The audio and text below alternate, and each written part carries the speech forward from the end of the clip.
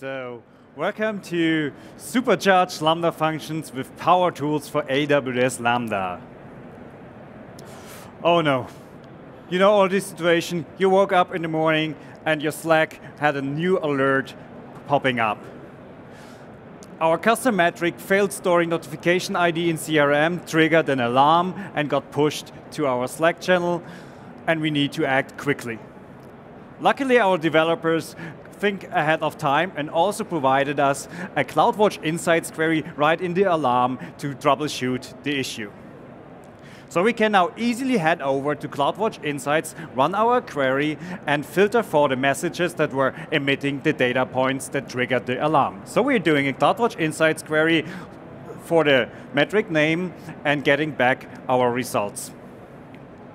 In these log messages, we see the data point and our X-ray traces correlated with the emitted data point.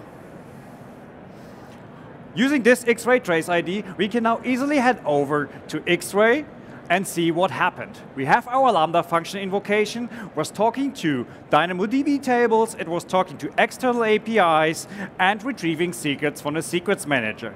And we can easily pin down where the error happened. We see one of these external API calls failed. But let's look a little bit deeper into our segments. So we have a detailed view of our invocation and have separated segments for each part of the application. And we can see, okay, our store notification ID call failed. So if we go deeper into this segment, we have our exception directly correlated with our tracing information and see failed to store notification ID in CRM unauthorized. So something happened with the authorization to this external API call. With this information, we can now update our secrets manager to a valid API key and see if our system is recovering. For that, we're doing another CloudWatch Insights query and see those orders that have been failed if they are successful now. So we're running a CloudWatch Insights query, filtering for all the log statements that are correlated to our order ID. Running this query now gives us the confidence, okay, first of all, there was the failed invocation with the ID, and finally, the notification ID was stored successfully.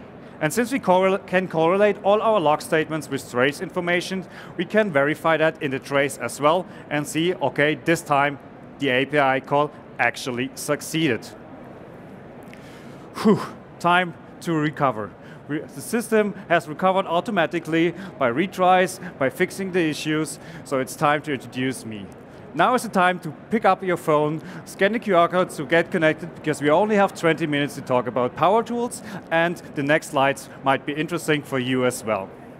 I'm Raphael, I'm an IT consultant working from Germany, helping our customers in their journey to the cloud, and especially in the serverless world. Besides that, I'm also a AWS Community Builder, a program run by AWS to connect with the community, help other people to learn more about AWS and get connected with the service teams. Besides that, I'm running an AWS user group in my hometown, Karlsruhe, southern Germany, to spread the knowledge about AWS, have interesting talks, and get connected with the community. And finally, some of you maybe also know me from the unofficial reInvent session planner tool I built last year and this year to have the perfect schedule for reInvent because there are so many sessions and it's hard to find the right ones for you. But you are probably here to learn more about Powertools for AWS Lambda. So what is this library? It is an open source library managed, built, and maintained by AWS itself. It is people from AWS developing the stuff and put in all the knowledge they gathered throughout the years to embed best practices for observability, architectural pattern, and resiliency. So look again at our example we started off. We had a SQS queue that was consumed by a Lambda function. It was talking to an external DynamoDB for storing some information and retrieving data from that. It was talking to external other services like AWS Secrets Manager, and it was also talking to external APIs. That was where the error happened. We observed our system using AWS X-ray for tracing and CloudWatch for metrics and logs. But how were we able to trigger an alarm on a custom metric?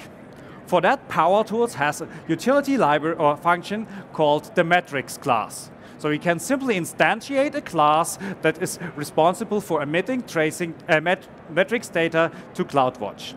So once you instantiated your class, you can add data points by calling a simple function like add metric, give the metric a name and a number how big the data point should be. In this case, I'm increasing the count for failed notifications by 1.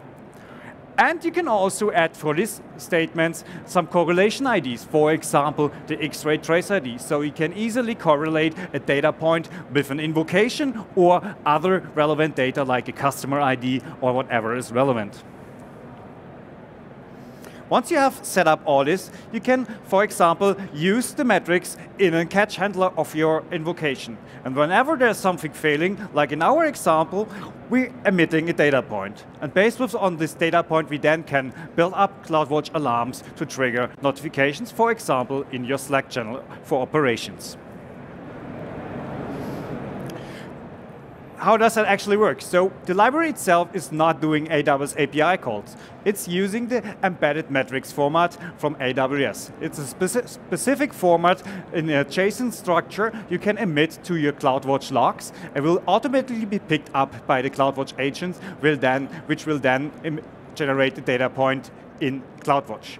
And as you can see on the bottom, it also has the nice X-ray trace ID we added in the example before, so we can correlate each data point in the end with some invocations from the customers. We then moved over in our troubleshooting to X-ray. So once we identified our trace ID, we moved over to X-ray. And for trace, as you maybe know, if you're just enable an X-ray on Lambda, you don't get that much information as we had in our example. So how did we get there? Powertools has a nice helper function for that as well. The tracer class you can instantiate similar to the ones for the metrics and give it, for example, a service name to correlate your traces. And then, whenever you want to do an SDK call, you can simply capture the SDK calls with the tracer class. So call the capture AWS client function and wrap it around your client. So all the API calls that are made through the SDK are actually captured from X-ray. And we had our exception directly correlated with a segment in our trace. That was possible because you can easily add errors as a metadata to the tracing information you have already. Just pass in the error message and it will be added to the trace.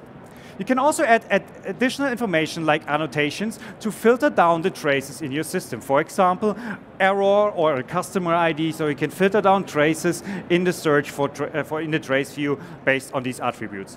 And if you need further information that doesn't need to be indexed in the traces itself, you can add metadata to have that at hand when you're troubleshooting your things on X-rays.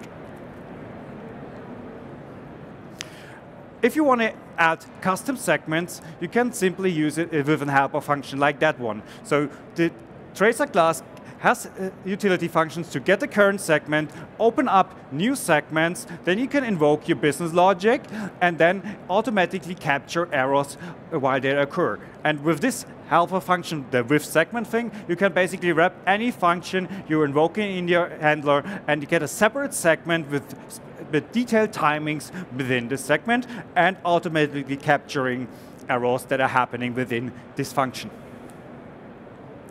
This in action looks then, for example, with one part of my application was the notify customer idempotent, and I wanted to have a separate segment for this part of the application. So I simply wrapped my function invocation with my helper function with segment, give it a name, and I get, if you go down, a separate segment that's called with the name I specified in my X-ray trace view.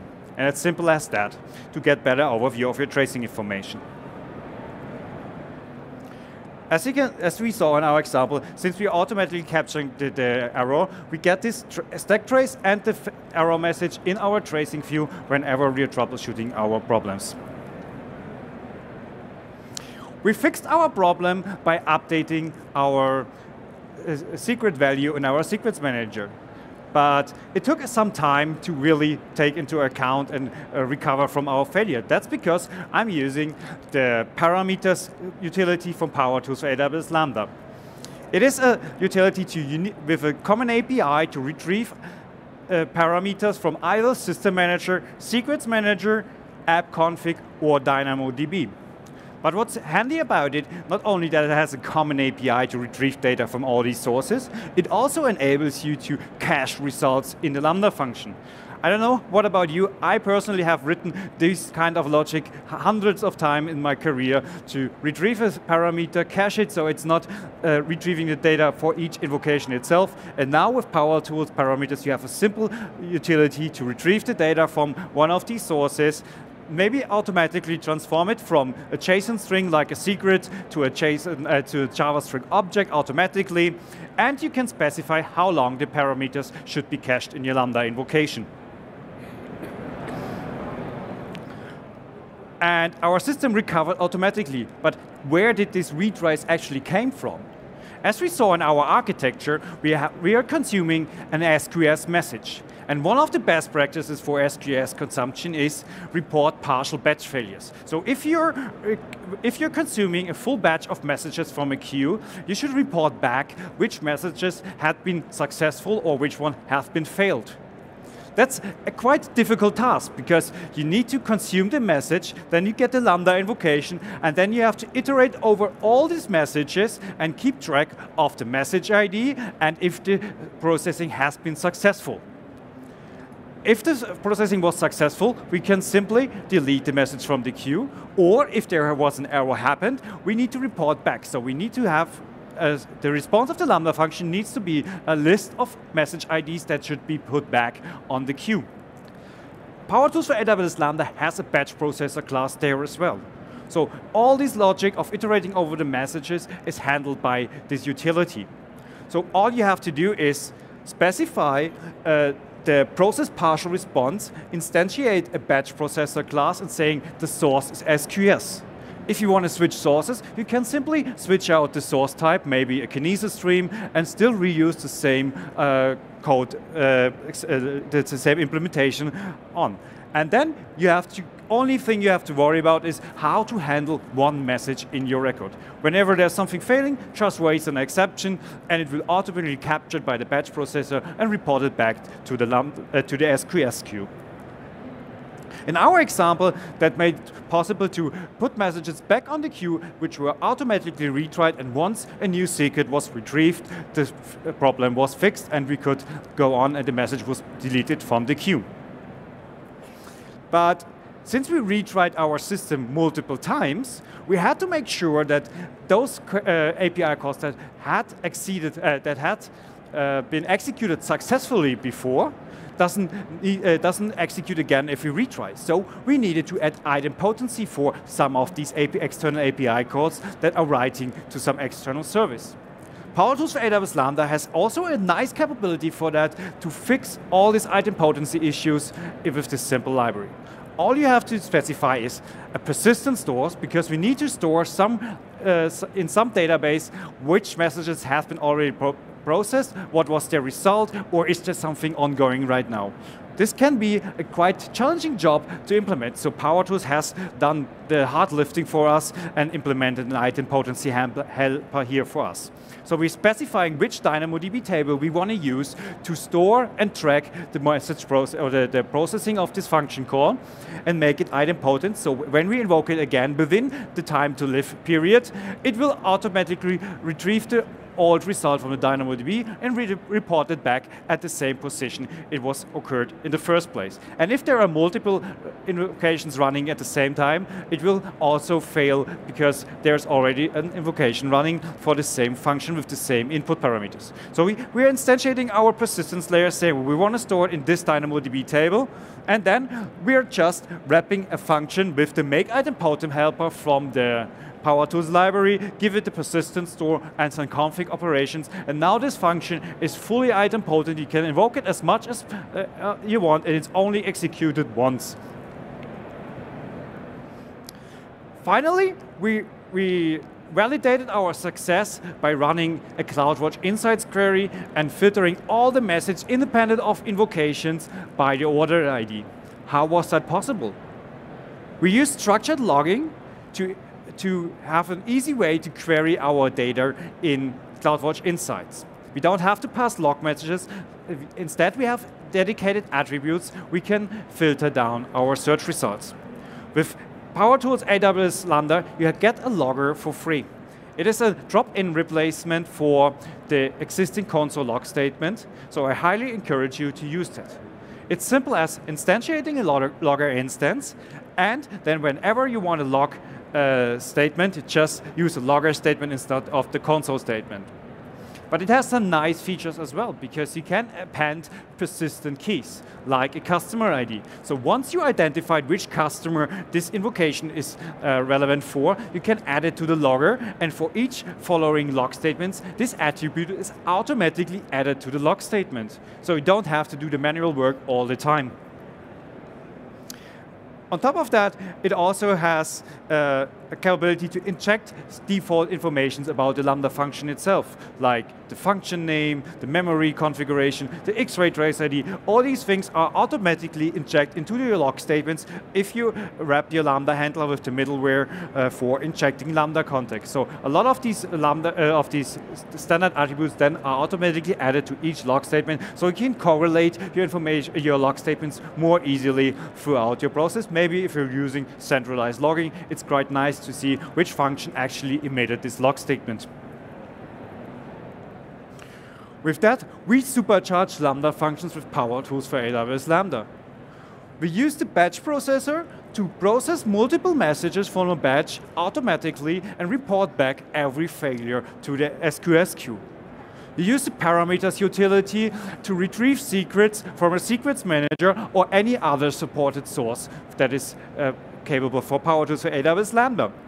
We made our external API calls idempotent by using the idempotency helper and simply wrapping our function that we want to make idempotent with this helper utility. We extended our X-ray view by automatically instrumenting external API calls, all the SDK calls, and added custom segments to have a perfect view whenever we are looking at a trace and see what's happening in our Lambda function. We triggered alarms based on custom metrics, and the metrics class from Powertools for AWS Lambda made it very easy to emit this data without any additional latency added to our Lambda function invocation. And of course, structured logging is very easy using the logger capability for Powertools from AWS Lambda. It is best practice to use structured logging throughout the system to easily filter down data and query for it when you need it. But maybe you ask, okay, all these examples have been written in TypeScript, but I'm using something else. The good thing for you, Powertools for AWS Lambda is also available in other languages. For example, Python, Java, .NET. The capabilities might vary between those languages because each language is developed independently throughout the teams.